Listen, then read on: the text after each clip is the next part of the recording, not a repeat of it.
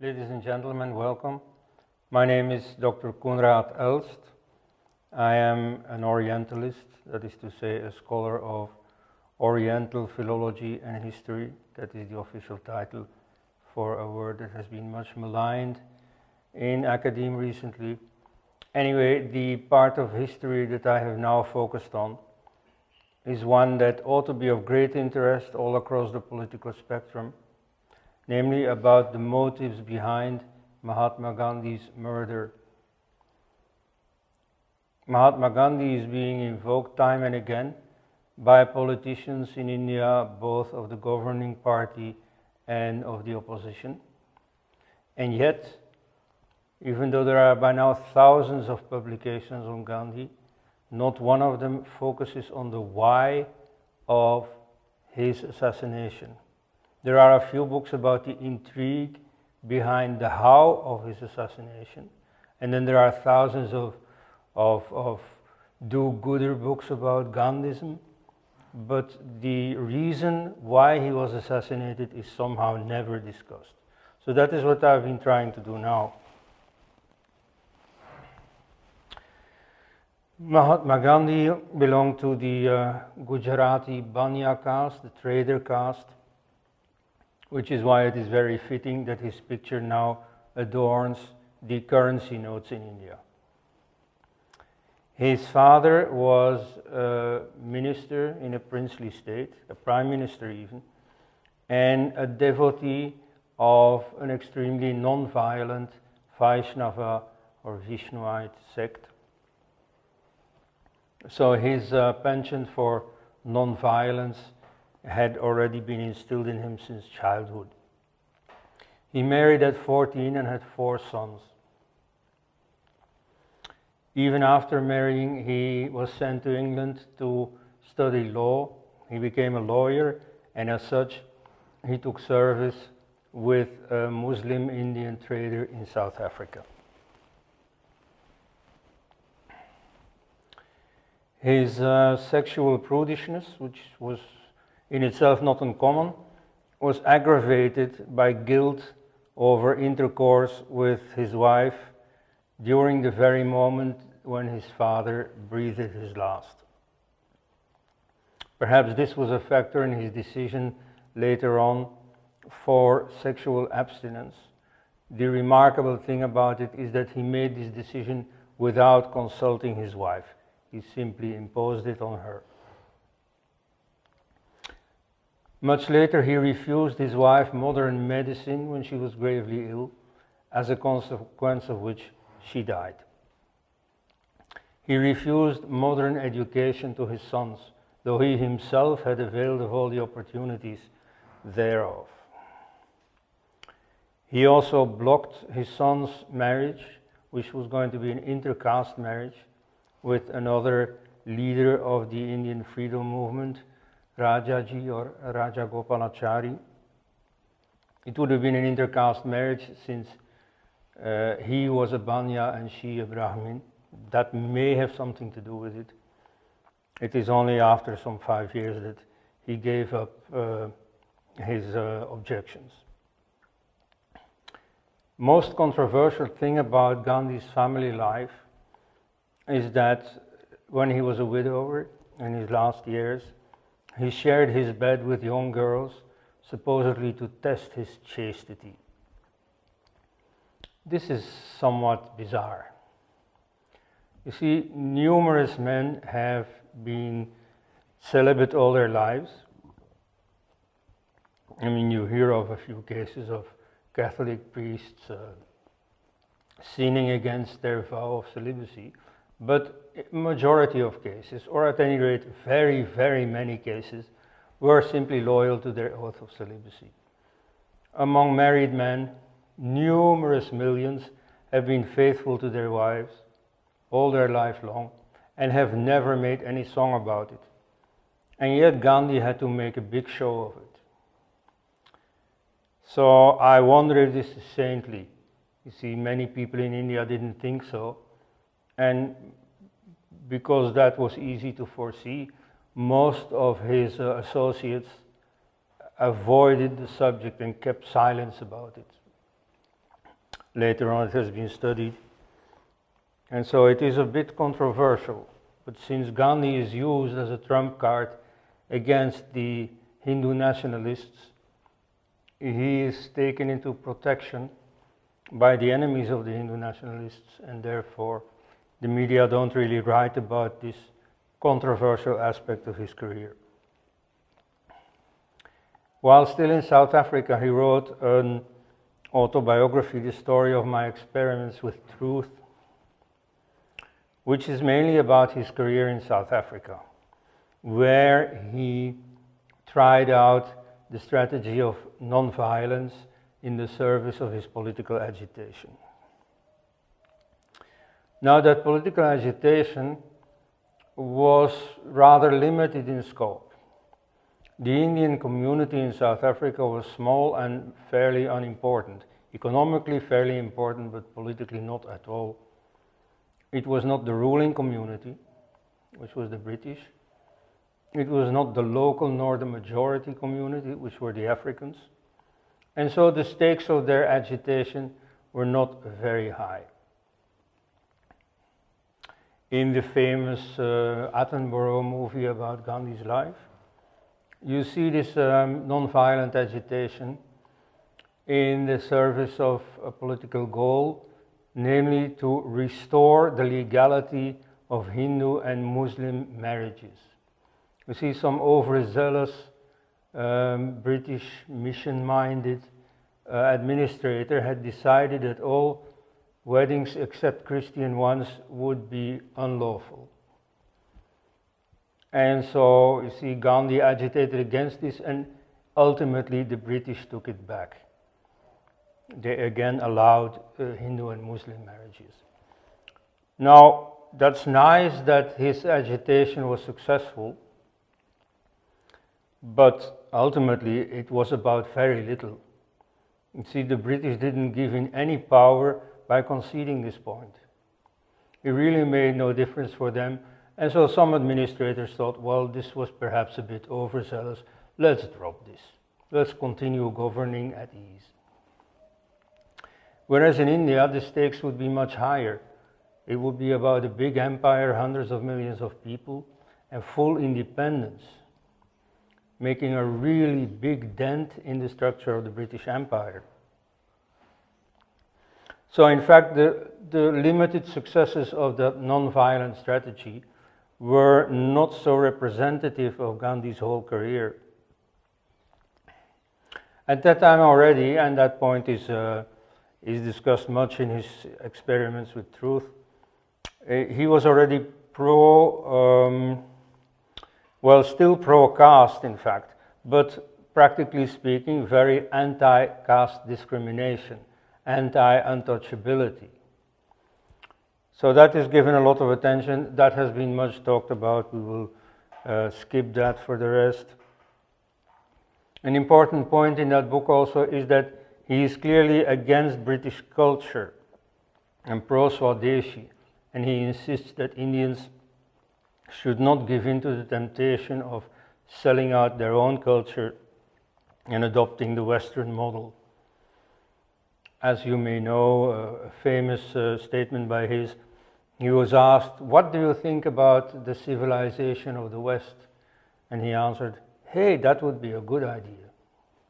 And that is somewhat the spirit of that book, of the Swadeshi, you know, the national, the son of the soil kind of approach to civilization. And yet, all through, he was pro the British Empire.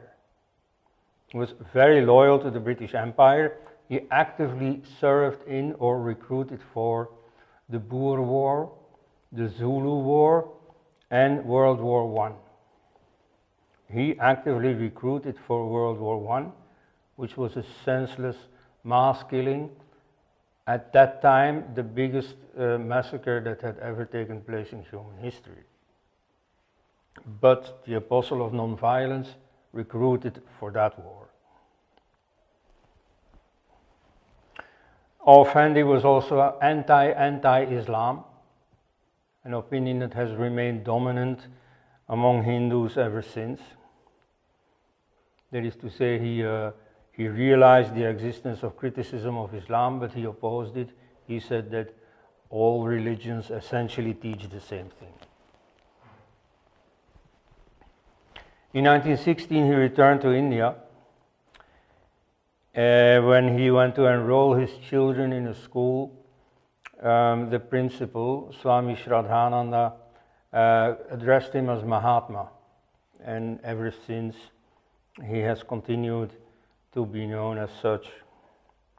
Some also give the honor of giving him that nickname to Tagore, the poet, but for my information it was Swami Shraddhanand. Anyway, the point is not so important. In 1920 he succeeded Bala Gangadhara Tilak as Congress president. Tilak had been a staunch nationalist. He had thought that Swaraj, that autonomy, independence, is the birthright of the Indians. Gandhi didn't go that far. It is only in 1929 that Congress adopted the Purna Swaraj resolution, the resolution for complete independence. Until then, they had been struggling for a kind of autonomy within the British Empire, a status comparable to Canada or Australia, the sort of grown-up colonies as opposed to African colonies that were deemed, too immature to ever rule themselves, or to rule themselves at least at present. So he thought that Indians had to be treated as grown-ups, that they should have their autonomy, but all within the context of loyalty to the British Empire. Though he remained president only for a limited time, and even gave up his Congress membership after some years, he remained a towering influence within the Congress.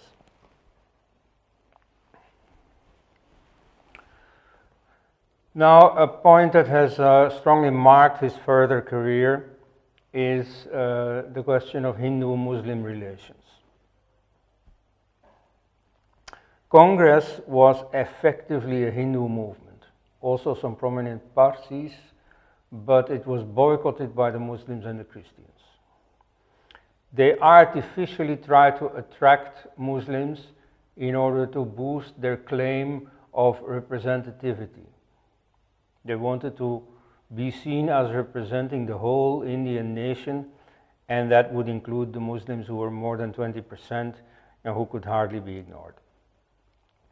So some of the sponsors of the Congress even went as far as to bribe Muslims to take the train to wherever a Congress meeting was held, and just make sure to be on the photographs to give an impression of a strong Muslim presence.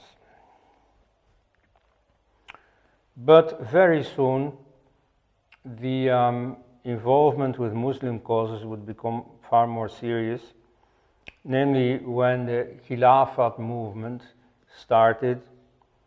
The British during the First World War had beaten the Caliph of Istanbul. This led to a revolution within Turkey, with the secular state started by Mustafa Kemal Atatürk.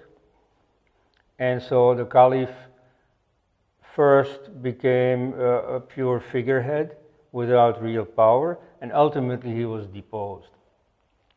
Now, during this crisis of the caliphate, which is the formal principle of sovereignty within Islam, the Indian Muslims were very upset, and they started a movement to restore the caliphate and to force the British to restore sovereignty over the Muslim sacred places, such as Mecca, to the Caliph.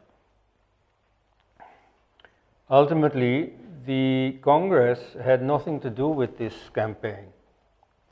It was for a wholly different cause, than Indian independence. Yet Mahatma Gandhi decided to join this campaign and to put the Indian nationalist movement at the disposal of this pan-Islamic cause.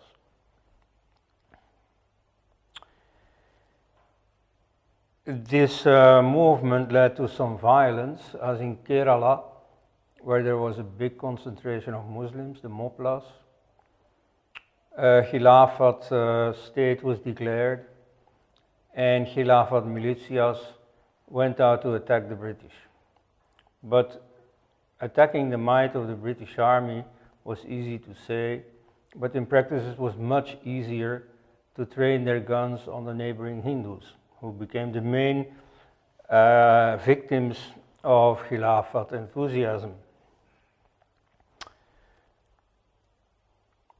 So Gandhi, nevertheless, started to justify and to whitewashing the behavior of the Moplas, and he only called off his agitation for a different reason. Namely, some of his Congress activists had become violent against the British, and he didn't want his own movement to be tainted with violence. So he called it off, but that means he called off his promised support to the Muslim agitation. So the Muslims were angry, and again a number of Hindus were killed.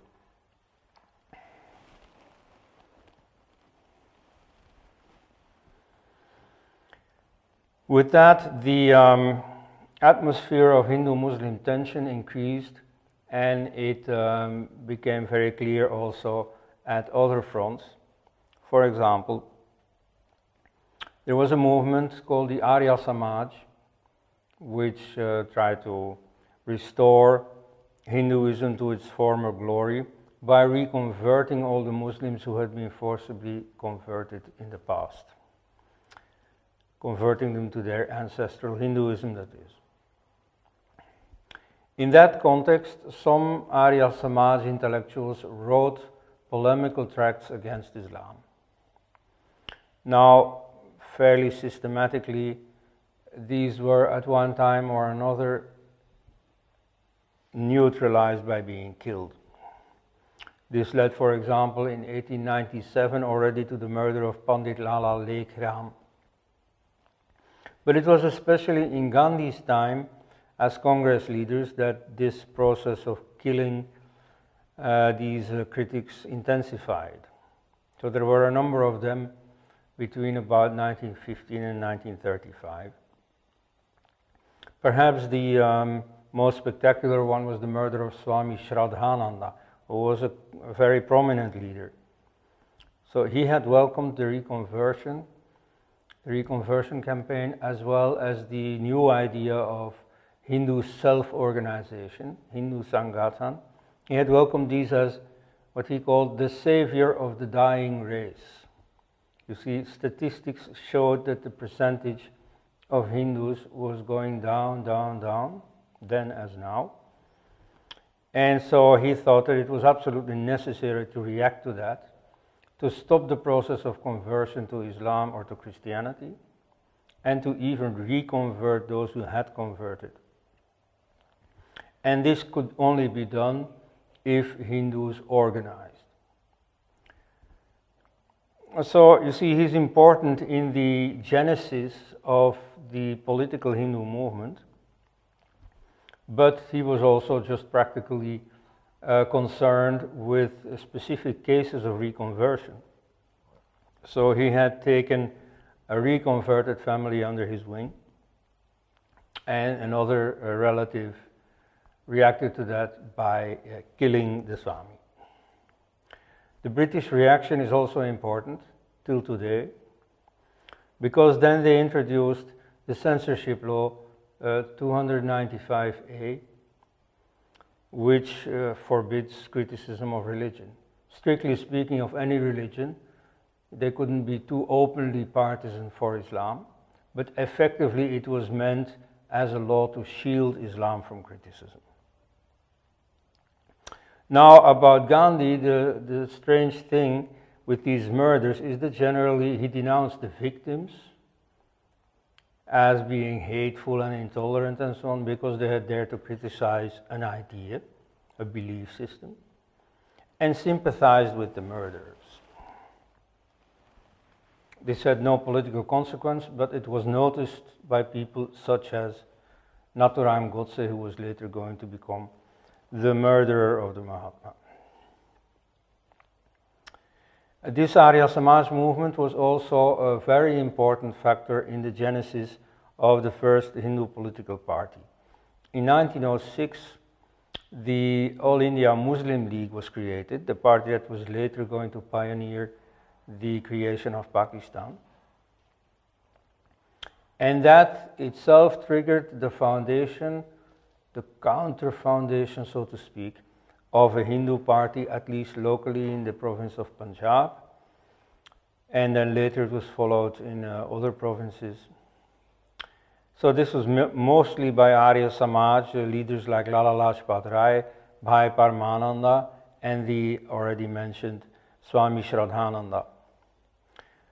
There was a false start of a pan-Indian Hindu Mahasabha in 1915, but it really took off in 1922 as a reaction to the heightened Hindu-Muslim tension, especially with the Mopla rebellion. First, the Hindu Mahasabha existed as a kind of lobby group, as a tendency within the Congress. So it could be emphasized perhaps now that the Hindu movement was always and entirely part of the freedom movement. There have recently been sayings, utterances by leftists to say that the Hindu movement was in fact collaborationist with the British, that it had nothing to do with the freedom movement. This is factually entirely untrue. However, in 1935, Congress banished the Hindu Mahasabha. The members had to choose between remaining with Congress or becoming members of a separate party, Hindu Mahasabha. For example, Rajendra Prasad chose for Congress, which was from a career viewpoint a very good choice, because soon after he became party president, and later on in 1950 he became independent India's first president. So the rest went on as a separate independent political party, and their goal was explicitly a Hindu Rashtra, a Hindu state. In that same context, the RSS was created.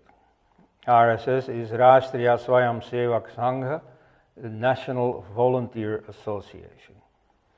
So in 1925, it started as a security service in the national meeting of the Congress, which explains a lot of its imagery.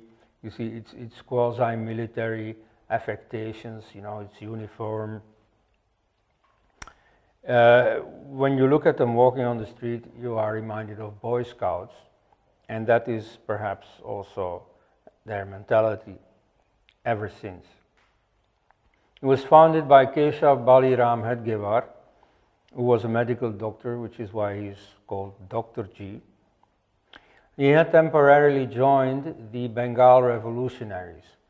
That also explains a lot about the RSS. You see, the revolutionaries, of course, had to be very careful not to be caught by the police. So one thing they did was only to communicate orally. They would never commit any information to writing, as that could fall into the wrong hands. That culture has remained with the RSS for a very long time, and they shunned modern communication and strictly communicated only by meeting in person. Anyway, important about the RSS here is that it chose to work apolitically, non-politically. You see, their starting point was that Hinduism has everything. As a civilization, it is a great success. You know, we can add little to it, but what it lacks is organization.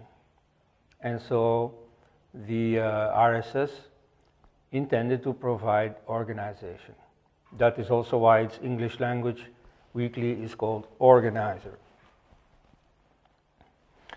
Head Guevara remained the head of the chief guide, the head guide of the association till his death in 1940. But it is under his leadership that the RSS attracts a young boy called Nathuram Godse. And later on his younger brothers also join. Nathuram Godse becomes a Baudik Pramukh, an intellectual leader of the RSS.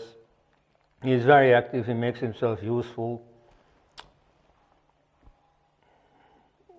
For instance, by leading the agitation against the oppression of Hindus by the Nizam, the Muslim feudal ruler of Hyderabad. However, later on he quits the RSS. And that had nothing to do with any quarrel, neither a personal quarrel nor a political quarrel. You see, broadly, he remained loyal to the RSS. However, the RSS chose not to work in politics. And he wanted to do politics, he thought it was very important. He also had become enthusiastic for the leadership of the Hindu Mahasabha by Vinayak Damodar Savarkar, also known as Swatantriya Veer, the hero of independence. He was party president in 1937 to 1943.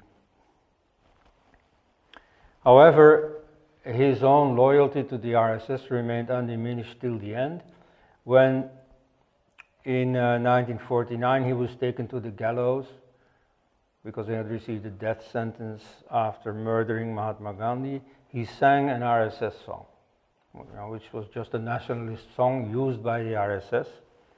And so politically there is not much wrong with it, but at any rate it can be used to stamp him as an RSS man. So formally that is not correct. He was not an RSS man anymore. Ideologically, however, the lines are very blurred, and it is not overly wrong to call him an RSS man. So Veer Savarkar had already a long record of fighting for independence. In 1910, he had been arrested in London just after he had finished his law studies as an accomplice in a political murder. And he received for his complicity a sentence of transportation for life. He was locked up in the Andaman Penal Colony for 10 years till 1921. Then several more years in a prison on the mainland. And that is where in 1923 he wrote his famous ideological manifesto called Hindutva. So, according to him, a Hindu is he for whom India is both fatherland and holy land. So an Indian Muslim or an Indian Christian is not really part of the Hindu nation, because even though India is his fatherland, it is not his holy land. Later on, he was released by the British on condition of abjuring any revolutionary idea. You see, this he did. It is sometimes criticized nowadays by leftists as a form of capitulation to the British. I think you could also call it intelligent. You see, he simply weighed the pros and cons, and sitting in jail he couldn't do much, whereas now he has been an important political leader. And anyway, the situation had changed. You see, independence was already dimly on the horizon. Congress had already opted for Purna Swaraj, for full independence. So you see, it would take some more struggle, but it was no longer a mirage. And so in the new situation, Savarkar was clever of choosing to participate again in public life. In 1937 he became party president of the Hindu Mahasabha, and as such, when World War II broke out, he offered the Viceroy his support. He himself was already too old to take service in the army, but he recruited among Hindus to take service and to get military experience. Because he calculated that with military experience, they would be a formidable force, and probably they would even be able to make the British leave without any fight. Or if necessary, well, they would have to fight, but at least they would be far better prepared for it than they used to be. In fact, of the 7 conspirators in the Mahatma Gandhi murder, 3 had served in the British Indian Army. Now, the thing on the horizon, apart from independence, was the partition of India. The Muslim League had never moved one finger for Indian independence, but as soon as it became plausible, they certainly wanted to have their part of it. Namely, they claimed a big part of India to create a separate Muslim state of Pakistan. In the 1930s, this idea was being voiced within the Muslim League. It was taken up famously by the poet Muhammad Iqbal, who had formerly been a nationalist, who had even composed a song about the greatness of India that for a while was suggested as national anthem of the Indian Republic. But so then he dropped this pan-Indian nationalism and became the spiritual father of Pakistan. In 1940, the Muslim League passed the Pakistan Resolution. It was championed by Muslim League president and modernist Muhammad Ali Jinnah and the so-called Aligarh school. Aligarh was an Islamic academy founded after the rebellion, or the mutiny as it is called, of 1857, when temporarily the British looked very suspicious upon the Muslims.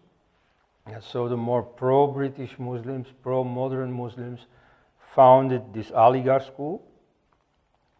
By contrast, the idea of a separate state for Muslims was opposed by the orthodox so-called Deoband school, including the so-called nationalist Muslim Maulana Azad. As you know, Muslims within the Congress were greatly pampered. They badly wanted Muslims, particularly as very visible faces, to carry across the message that they represented everyone, including the Indian Muslims. And so one of them was Maulana Azad, who was clearly not a nationalist at all. During the Khilafat movement, he had explicitly been a Khilafatist. Muslim separatism, in fact, starts with Muhammad himself. He carried out the hijrah, the migration from Mecca to Medina, which marks the beginning of the Islamic calendar and which at once marks the beginning of Muslim separatism. However, Muslim separatism has a beginning history, an initial history that explains both the attitudes to separatism. You see, it is a temporary strategic measure. The goal remains the same, namely the Islamization of whatever territory you are concerned with.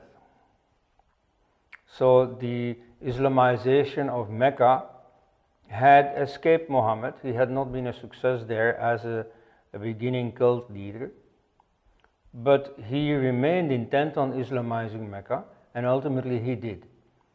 And his emigration was a part of that strategy.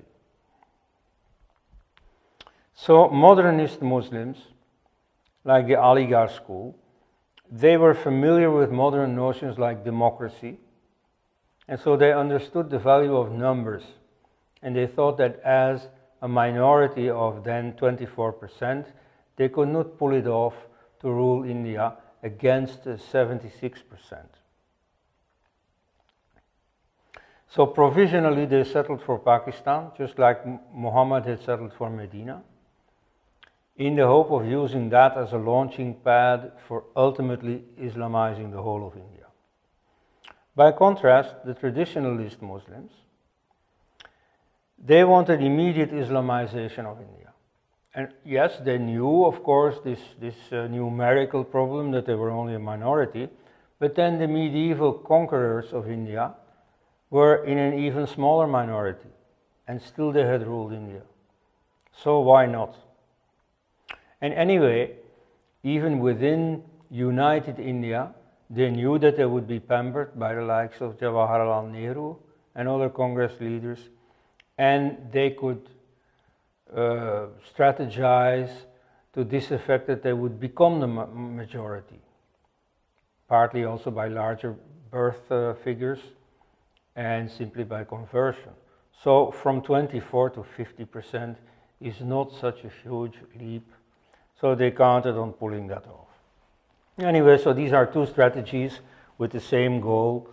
Muhammad Ali Jinnah and Maulana Azad had the same goal in mind, only their strategy was different. This is Muhammad Ali Jinnah, a westernized lawyer, and who had been a former Congress leader. He had opposed the Khilafat agitation. He predicted mayhem. You see, again, he was a modern lawyer. He wanted to do it in a civilized, formally correct manner. He wanted to advance the cause of India, but not with these street tactics. You know, appealing to the masses, in his opinion, that was going to lead to trouble, which it did. However, he was humiliated by Mahatma Gandhi. And here you see that the word Mahatma is perhaps not so innocent. You see, on the stage he stood there arguing against the points made by Gandhi, and he was interrupted by the public. And they shouted that he should not say Mr. Gandhi, he should say Mahatma Gandhi, which Jinnah refused. And so then they shouted him down, they booed him off the stage. Jinnah retired, Jinnah left politics, came back as a changed man, and precisely those forces that Gandhi had awakened, precisely those forces would become the mainstay of his campaign for partition. He returned as the leader of a Muslim community claiming separate statehood, which they had not done during the Khilafat agitation. He rejected minority status in a multicultural society, so he wanted to separate from the Hindus. And he argued that Indian Muslims had all the characteristics of a separate nation. You know, they used a separate language, they had a separate cuisine, separate clothes, and so on. So, separate nation. And so, separate state. The Muslim masses were initially not inclined to support this rather ambitious plan, but he won them over by violence. You see, if the Muslims inflicted violence on the Hindus were sure to react, and then the Muslims would all feel unsafe, and so then they would all clamor for a separate state. And indeed, in the 1945 elections, 86% of the Muslim electorate chose the Muslim League and its one-point program of partition. Now, some people make a lot of the personal circumstances of Jinnah. They say that, you see, if Gandhi had treated him better during the Khilafat debates, then he would have evolved differently. That is quite possible. At the same time, not too much should be made of it, because he didn't invent the idea of partition. It was already there before, and then he became its leader later on. Also, there are many gossip books imagining what would have happened if the British, the Viceroy Louis Mountbatten, as well as the Congress leadership, had known about his terminal medical condition. He had a lung disease, of which indeed he died soon after achieving the partition. So if they had dragged out the talks a bit longer, maybe Jinnah would have fallen away and partition could have been averted.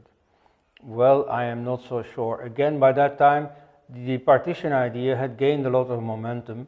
You see, in most parties, if a leader dies, what happens is simply that the next man is elected. And then the same policies continue. So this is a more likely scenario than that the death of Jinnah would have changed anything meaningful. Now, as an example of a so-called nationalist Muslim, which really means only a Congressite Muslim, we have Maulana Abul Kalam Azad. He issued a fatwa during the Khilafat agitation for the emigration of Muslims. You see, he decided that because of their military confrontation with the Caliphate, the British were an enemy nation, and therefore the British Empire was enemy territory. Indian Muslims therefore should either oppose it militarily, which is what the Moplas in Kerala were doing, or they should leave. And so thousands of people sold everything, packed up their bags, went to Afghanistan, and then found that there was nothing for them there. So they had lost everything, and yet they had to come back to India. Azad was never taken to task for inflicting this misery, not even upon the enemy, but upon his own Muslim community. But anyway, that, you know, to us, to reasonable people, gives an idea of what Azad stood for. Nevertheless, he became Congress president later on. In fact, during the crucial years of the Second World War.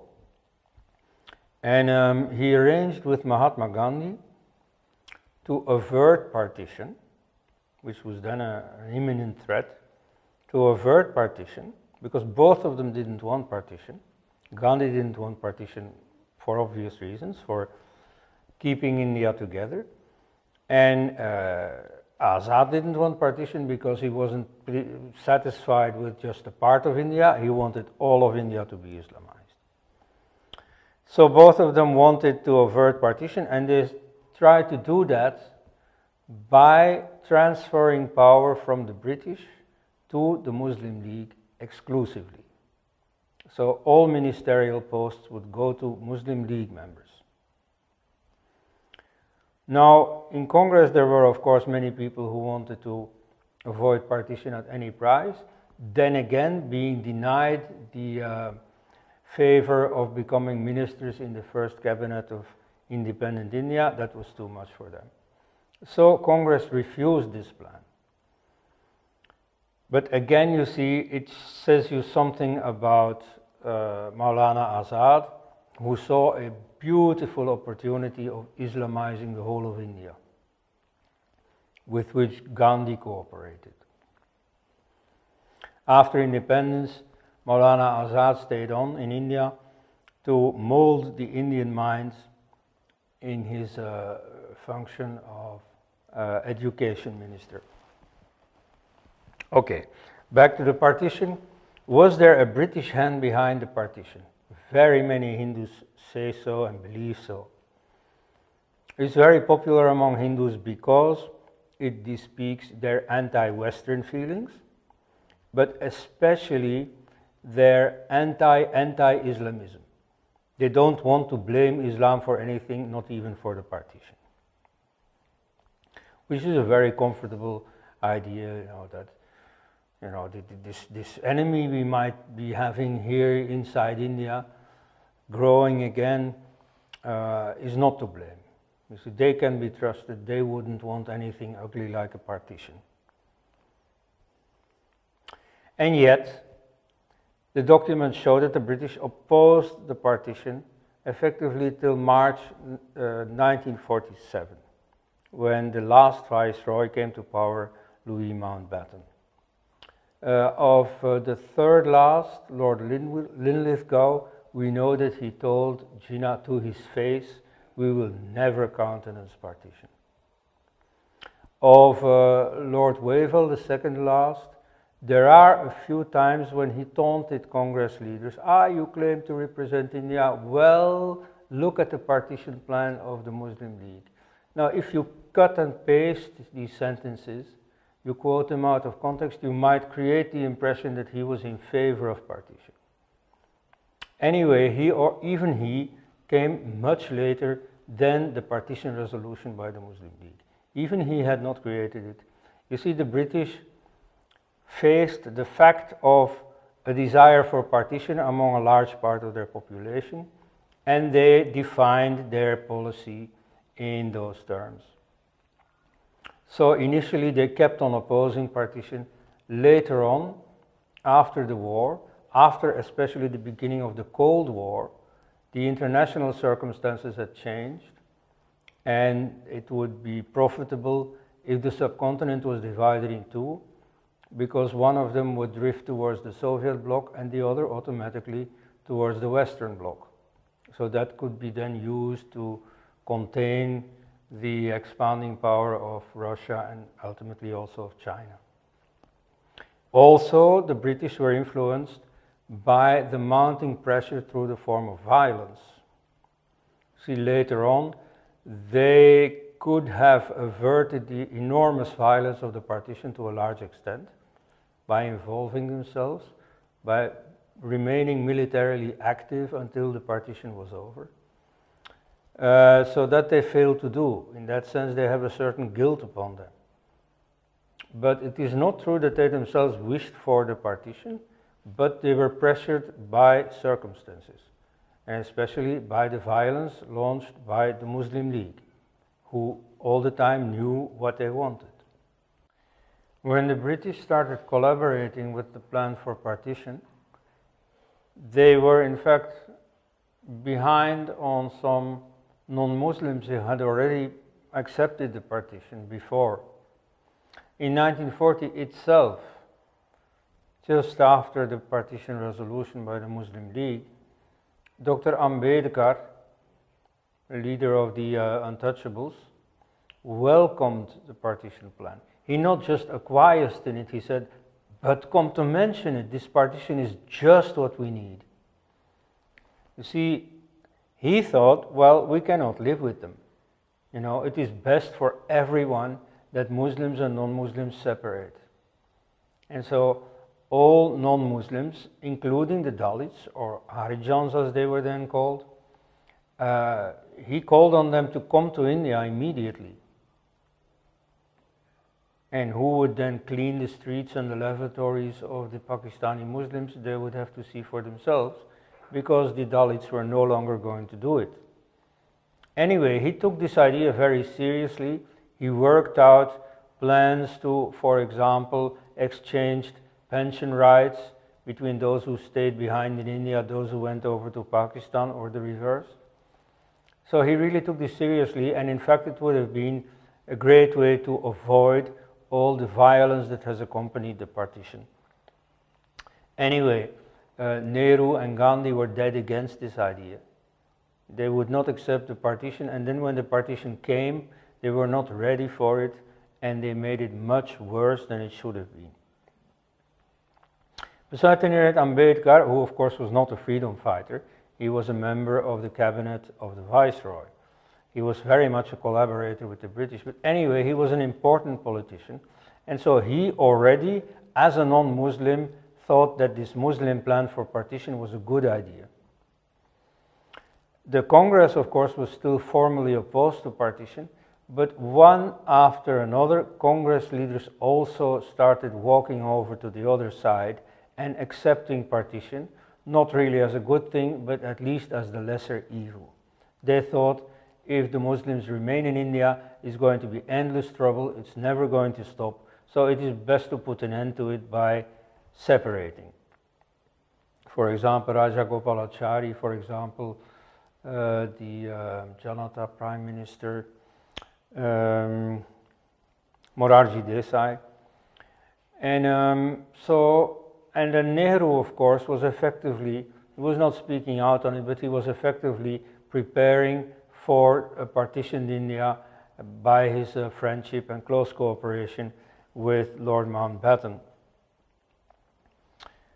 Then finally, Mahatma Gandhi also gave in. Gandhi had earlier promised the Hindus in the Pak designated territories in West Punjab, in Sindh, in East Bengal, that partition would never happen, that it could only happen over his dead body.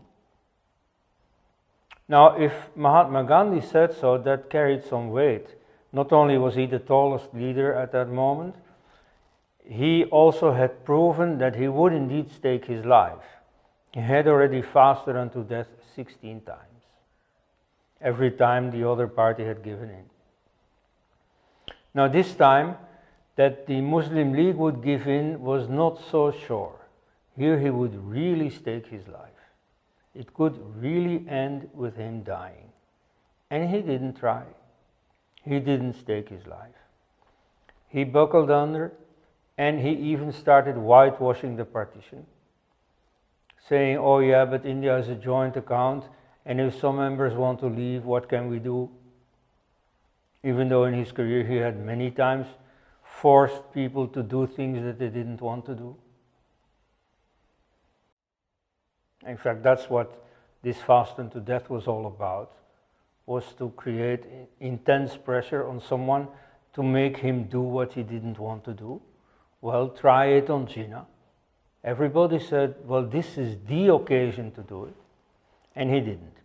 So he abandoned the minorities in the Pakistani earmarked territories who had counted on him. Now that perhaps was a political necessity, who knows, but what was not forgivable anymore, in my opinion, was his attitude to the partition violence when it actually started taking place on a large scale. Many refugees came from West Punjab into Delhi, and they were greeted by a Gandhi who told them to go back. He said, it is better to die in your own place than fleeing. And after all, he said, it's not really bad to die. It is after all only our Muslim brothers who are killing us. So it's not a bad thing. Well, I don't know what Indians think about this. You see, in a very common book about Gandhi, namely Freedom at Midnight, by Collins and Lapierre, a number of these quotations are openly given of Gandhi telling these West Punjabi refugees, go back, better to get killed than to flee. Often people who had lost their whole families. Like for instance, one of the conspirators in the Mahatma Gandhi murder, Madan Lal Pahwa, had fled from West Pakistan with his whole family. His whole family had taken the train, but his aunt had insisted on going on foot to the border. And you know, as an old woman alone, she would be very vulnerable, so her young nephew went with her. Now the only reason why Madan Lal Pahwa made it to India is that he did not board that train, because this whole train was massacred. So people with stories like that poured into Delhi. They had lost everything, and then the great apostle of peace tells them, oh, go back and get killed as well. So that is much to take. There is also his famous advice to women who get raped, that it is best to cooperate. Well, maybe, I don't know, but you know, to hear Gandhi say that of all people, I would think twice. So Gandhi's major claim to fame, namely his technique of non-violence, that had originated as a strategy for the weak to somehow defeat the strong, to talk to their conscience and make them think again, that had transformed into something very different, namely a form of cooperation with the strong, of just giving in to the aggressor, and then strike a high moral pose even though you are committing suicide. So that was a very perverted notion of non-violence. And even if the earlier acts of non-violence, you know, they were not just good as a story for American journalists who built up Gandhi, who gave him his image, maybe they were indeed effective. But, you know, at the end, 1947, they were just the opposite. So, a few people joined hands and decided that an end has to be put to Gandhi's life. The trigger that made them decide so was a fast unto death by Gandhi in order to force the Indian government to clear a certain financial debt that they have with the Pakistani government. The Pakistani government that was at that time patronizing a military intrusion into Kashmir and was claiming Kashmir from India. Kashmir that had by then already joined India formally, that had signed the instrument of accession. So you see, this he thought really, this Nathuram Godse as well as his friends thought was really out of bounds, was really too much. And so he decided, you see, the life of this man has to be stopped. Also, there were other problems coming up where he foresaw that Gandhi's role would be very negative.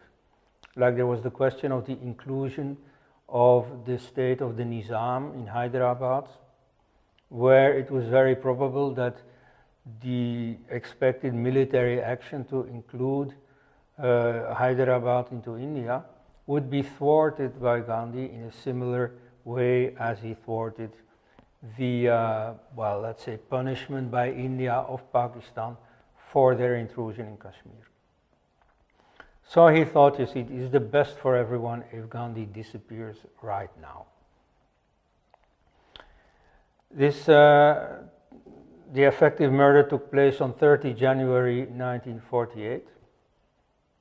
But a week earlier there had been a first attempt, where a handful of conspirators had arranged a plan to do the killing.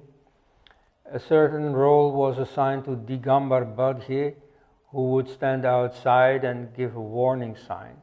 But he had developed cold feet, and the whole plan had broken down, and Badghe himself was arrested. The others could escape. But they feared that Badghe would talk to the police, perhaps under torture, and so the time that they still had to make good on their plan was limited. So Godse dispensed with all the plans and said, you see, I will act on my own. And he went there with a pistol, and then while greeting Gandhi, he shot him. He himself denied afterwards that Gandhi had said, "Hey Ram," as he said on his monument in Delhi, and as everybody else, all the biographies and so on say. But, you know, that is not an important point. So, immediately after that, he himself was arrested. In fact, he didn't try to escape. And then several others that already the police was on the trail of were also arrested. Veer Savarkar, the political leader, was not involved, and this also turned out later during the trial, but he was arrested nonetheless, and reportedly under the instruction of Prime Minister Nehru himself. So a trial took place in which Nathuram Godse stated his reasons for doing this. A speech that didn't save him, but that made a lot of difference for the others. He emphasized that he had acted on his own, that the others were not involved. So it still remains a bit blurred to what extent exactly they had been involved. At any rate, only he and his closest friend Narayan Apte were sentenced to death and effectively hanged. Savarkar and 2 others were released for lack of evidence. And 3 others were sentenced to prison, among them the brother of the assassin, Gopal Godse, and this refugee Madan Lal Pahwa.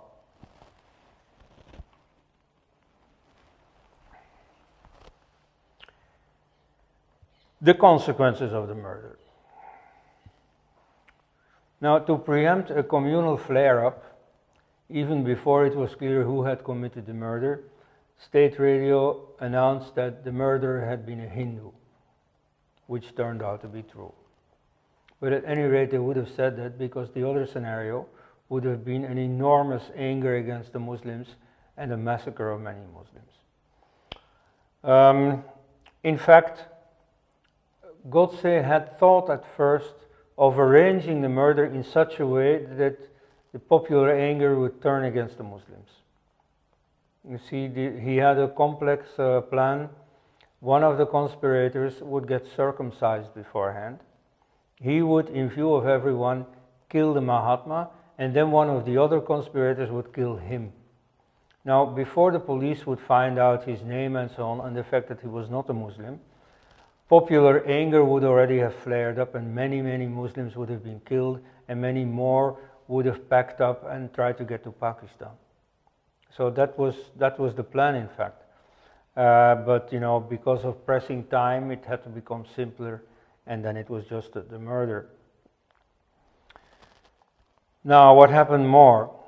There was an outburst of violence against the Hindu Mahasabha offices and against the RSS offices and against many individuals identified with those organizations. For example, the brother of Veer Savarkar. Hundreds of Maharashtrian Brahmins were murdered, were killed. You see, this was a phenomenon very similar to the murder of thousands of Sikhs after the murder of Indira Gandhi in 1984. You know, one Sikh had killed her, and therefore the whole Sikh community had to pay. You know, that was Congress secularism in practice. So in 1948, a similar thing happened. It was mostly the caste of Godse himself, the Chitpavan Brahmins, who suffered. The Brahmins in general to some extent. But that phenomenon was confined to Maharashtra, and apparently it was rooted in the ancient rivalry between the Marathas, to which Shivaji Bhonsle had belonged, the great freedom fighter against Aurangzeb, and then the Chitpavan Brahmins, who had been or who were associated with the Chitpavan family of the Peshwas, the prime ministers originally of Shivaji Bhonsle and his descendants, who had taken over the Maratha Empire. So there was a rivalry between those two. More generally, the middle castes and the Brahmin castes together. So that rivalry found its expression now that they had the occasion of stealing a march behind the anger about Gandhi's murder to, take revenge on the whole Chitpavan caste. And then, of course, there was a police crackdown on the Hindu Mahasabha and on the RSS. The Hindu Mahasabha was completely marginalized because, of course, it was deemed guilty as a whole. Now, I think that the Hindu Mahasabha as a whole was not guilty. One of its members had decided to act. A political party as a whole had no reason to commit such a thing, because they knew what effectively happened later on, namely that the party as such was punished. So they had every reason to behave more normally, especially because the future was shining upon them. You see, they had been proven right with the partition. Independence had not gone the way that the original freedom fighters had wanted. And so they had been proven correct, that could be an asset for the future. But that was completely thrown away with the assassination. So the Hindu Mahasabha was effectively marginalized. Its only stronghold remained Gorakhpur, where the last Hindu Mahasabha member of parliament was in fact the guru of the present chief minister of that state, Uttar Pradesh, namely another monk from Gorakhpur, Yogi Adityanath, who had also for a long time been the member of parliament for Gorakhpur. But even there, you see that political clan has moved over to the Bharatiya Janata Party, abandoning the Hindu Mahasabha. So effectively, the Hindu Mahasabha still exists in the sense that it still has a party headquarters, but otherwise it doesn't represent much. The president of the party even defected immediately after the murder. He did not want to be associated with it, namely a staunch Hindu, nevertheless, Shyam Prasad Mukherjee. He was even a minister in the first cabinet of Nehru, which was a pan-party cabinet. So he left the Hindu Mahasabha and he founded a new party in the context of the RSS. The RSS was setting up a whole network of organizations. It ended up with its own student organization, its own trade union, its own women's organization, and so on. So among those was also a political party. The leader of the RSS, we're going to discuss him in a minute, did not believe very much in politics, but in his own words, a house also needs a lavatory. And so therefore, his own network was going to contain also a political party. Now of that party, the Jan Sangh, this Mukherjee became the first president. He remained a staunch Hindu activist, particularly campaigning against the Muslim separatism in the state of Kashmir. And because of this, he entered Kashmir, was imprisoned there, and died in prison. Now, as a staunch Hindu, he would probably not recognize today's BJP. And this is because of another consequence of the murder. The RSS and its network of organizations, even those organizations yet to be founded, suffered a certain ideological effect of the murder, which meant a continuous weakening on the ideological side. The leader of the RSS at that point, after Hedgewar's death, was Madhav Sadashiv Golwalkar. Since he had been a professor for a while, he was called Guruji. Now this Guruji, in fact, made it clear that the RSS had nothing to do with the murder. Immediately after the murder, he publicly stated that it had been a heinous crime. He showed no sympathy at all for the murder and those who sympathized openly with the murder. Nevertheless, there was a crackdown on the RSS. For example, all its publications were impounded. There is a famous book by Golwalkar called We, Our Nationhood Defined, written in 1938. And so in 1947, its fourth and final edition was confiscated, and it never appeared again. So nowadays you see leftist critics try to associate the RSS with that book. In fact, 99.9% of RSS men have never seen the book. Anyway, so it was a big blow for the RSS. It was forced to draw up a constitution, which was from a national viewpoint acceptable, and then allowed to function again. But even though numerically it grew enormously and created many organizations in many fields, ideologically it became weaker and weaker, less Hindu, less an enemy of the secular state that had been declared.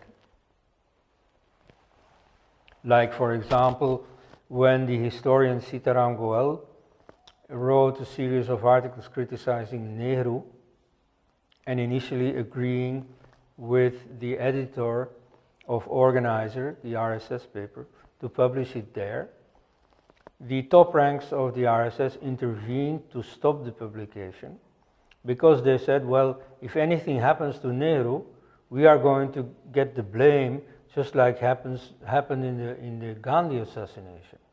So we should avoid this criticism.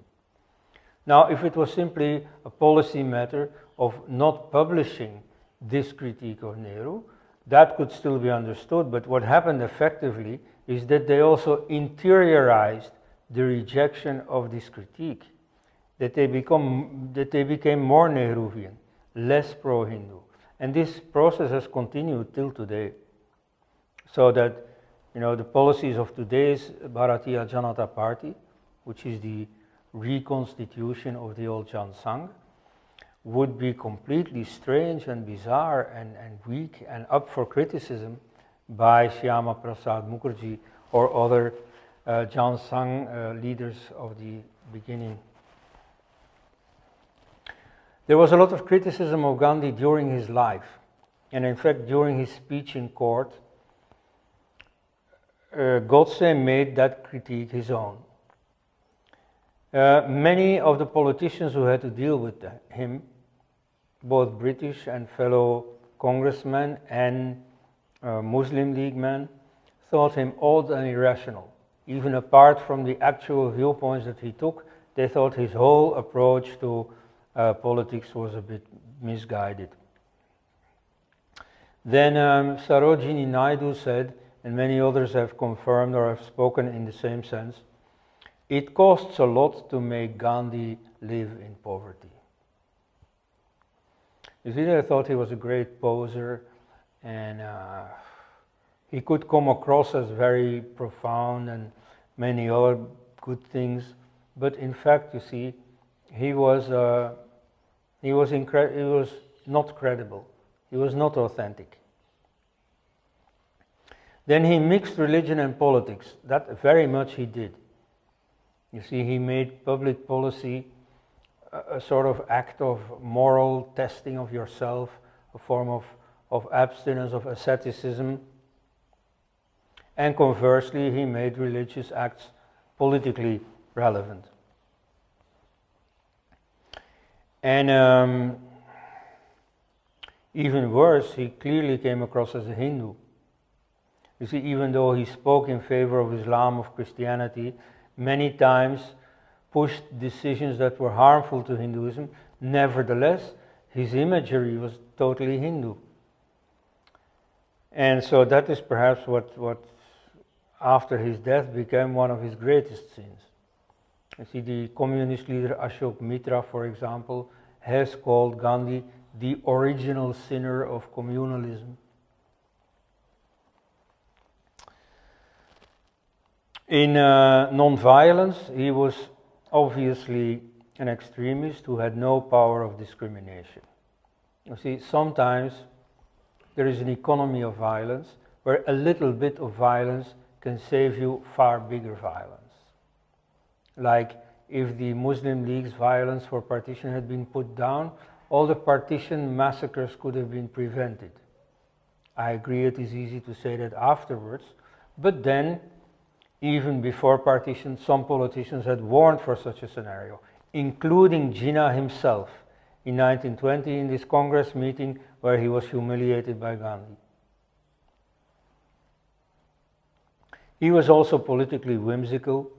For example, he led this campaign for complete independence, but suddenly ended it after an agree with Lord Irwin without any meaningful result, which means that he abandoned the thousands and thousands of activists who had given up their jobs or their studies in order to join Gandhi's campaign.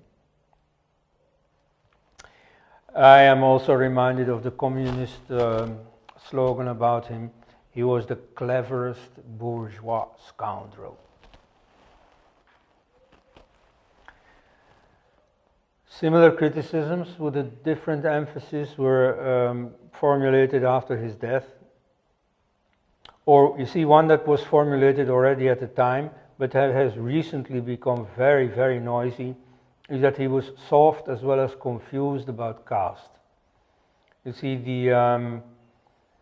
the former untouchables, who were more or less under his care while he was alive, have politically emancipated, have started their own movement, call themselves Dalits instead of Harichans, and they don't like Gandhi at all, because what they want is full equality, and what Gandhi was giving them was something else. Gandhi was an autocrat. Within Congress, he forced the rest of the party to toe his line. Though, of course, you could say if they had had more backbone, they could have opposed him. Who knows? He was a family tyrant. He was anything but a feminist. So according to the very, very modern norms, he was out of it. He was not an anti-racist also. You see, he campaigned against colonialism, but if you look at the details, in South Africa, for example, he did not campaign for equality. He campaigned for a betterment for the Indian community, which means that he accepted the steep inequality between white and black, only he wanted Indians to be recognized as white rather than as black. And that's something else. And so many of the stereotypes which colonial Europeans used to have about blacks, he shared. He thought that they were indolent and, see, not interested in working, they had no ambition and so on, that they were fit for being, if not slaves, at least underlings. Now, defenders of Gandhi say that later on he evolved. I'm not sure about that. Anyway, you see, he was not, by modern standards, an anti-racist, which is why recently in Ghana, in a university, they removed the statue of Gandhi. Then, in making Nehru his political heir, in making sure that not Sardar Patel but Jawaharlal Nehru became Congress leader at the time of independence and thus the first head of government, he was in fact the murderer of Gandhism. Everything that he stood for in politics was negated by Nehru, and he brought Nehru to power. For example, he believed in this spinning wheel, whereas Nehru believed in industrialization. And what India opted for was industrialization. So that is not in spite of Gandhi, that was ultimately engineered by Gandhi. Then perhaps the reason why foreigners consider Gandhi a saint, but Hindus, except for politicians, but Hindus in general do not consider him a saint, is that he didn't behave like a saint. You see, in some opportunities for the camera, he put on saintly airs, but in fact he talked a lot about himself, which is not what a saint is supposed to do. In India, a sannyasin talks only about his life after his ordination as a sannyasi. What happened before all disappears. He never talks about himself. He doesn't use his own old name, his own civil name. He doesn't mention his caste identity, his birthplace, his family, and so on. All that has died. Now, in the case of Gandhi, by contrast, there is hardly anyone in world history who has written more about himself than he. And he, even all kinds of funny details about his personal hygiene, he used to talk about to his own companions every morning. So that self-obsession was anything but saintly.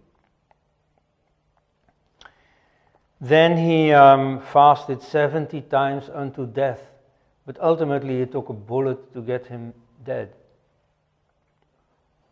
So, not that I think that this bullet was a good thing, but nevertheless, you can't miss seeing this contradiction of his airs of staking his life and then his refusal finally to stake his life so that somebody else could take it. And then, perhaps worst of all, he swore by Ram Rajya. He was also for a Hindu state. So after his death, some people have become very explicit in their criticism. For example, Bal Thackeray, he was the president of the Shiv Sena, which is a local party of the middle castes of Maharashtra, sons of the soil, against Bihari immigrants, against Gujarati money bags, against the local Brahmins also. But nevertheless, a very Hindu party that celebrates Shivaji Bhonsle, who was the anti-Muslim leader during the Mughal period. Now, as we already saw, these middle castes in Maharashtra have their own historical rivalry with the Chitpavan Brahmins, but setting aside that rivalry, Bal Thackeray could nonetheless praise Nathuram Godse, and he even said, in the future, people will not build statues for Mahatma Gandhi, but for Nathuram Godse. And speaking of statues, many Gandhi statues have already been vandalized by the Dalit movement, who call themselves Ambedkarites.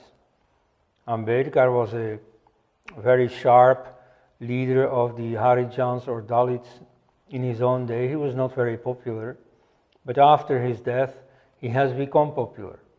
And now, of course, India is very well adorned with statues for Dr. Ambedkar, as well as for his own political follower, Mayawati, who has been the chief minister of Uttar Pradesh, and who has adorned every square in her province with her own statues. But so those same people have very much expressed their anger against Gandhi, their disavowal of the Gandhian heritage by vandalizing Gandhi statues. Then on the other hand, some people have admitted the criticism of Gandhi, but have nevertheless defended him in broad outline. Take, for instance, Ram Swarup. He was a Gandhian activist in his young days. He later turned to the left. Then, disappointed with the left, he became an anti-communist. And he wrote several books in which he compared the Gandhian approach with the communist approach. Books like Gandhism and Communism and Gandhian Economics. So then later he became a Hindu activist rather than a Gandhian activist, and an ideologue of the Hindu and pagan and neo-pagan alliance, seeking the roots of pre-Christian and pre-Islamic religions. He was the secretary of Gandhi's associate in his later life, Madeline Slade. And it was in that phase of his life, which is shortly after the murder, that he explained that, you know, a murder is not, of course, a good thing in itself, but in a sense it is fitting for a great figure, for a great and controversial figure who did not shun controversy. You see, whatever criticism you can give of Gandhi, he certainly was a heroic figure in a sense, and he eagerly risked controversy. So for him, for that kind of man, it would not even be fitting to die in his bed. So in a sense, whatever is wrong with the murder, it was an appropriate kind of death for such a towering figure. And finally, I mentioned Sitaram Goel. He was also a Gandhian activist in his young days, particularly concerning the struggle for the rights of the sweeper caste, which was a caste very close to Gandhi's heart. He became a communist, then an anti-communist, and he pioneered a think tank devoted precisely to exposing the truth about communism. namely the Society for the Defense of Freedom in Asia. He was a Swatantra party candidate. Swatantra was a sort of liberal, pro-Western, anti-communist party in 1957. And he ended up again as a reborn Hindu and founded the pro-Hindu publishing house Biblia Impex, which published several pro-Gandhian books. I say all this because I want to put in context his own, or part of his own final judgment about Gandhi. Confronting the common Hindutva claim that Gandhi was guilty of many things, including the creation of Pakistan, and that otherwise he was a soft brain who misjudged many important issues, he put that criticism to rest. He says Gandhi's mistakes were Hindu society's mistakes. Gandhi did not stood out very far from Hindu society, and the explanations he gave for problems like the communal problem were not very far from the explanations thought up by the common Hindu. And it is precisely for that reason that they were so popular, that they so eagerly found an audience. So he shared his mistakes with many, and any criticism of Gandhi should in fact be a criticism of the mentality of the common, of the average Hindu. So those are some observations about the Mahatma Gandhi murder, about its background and its consequences. Thank you.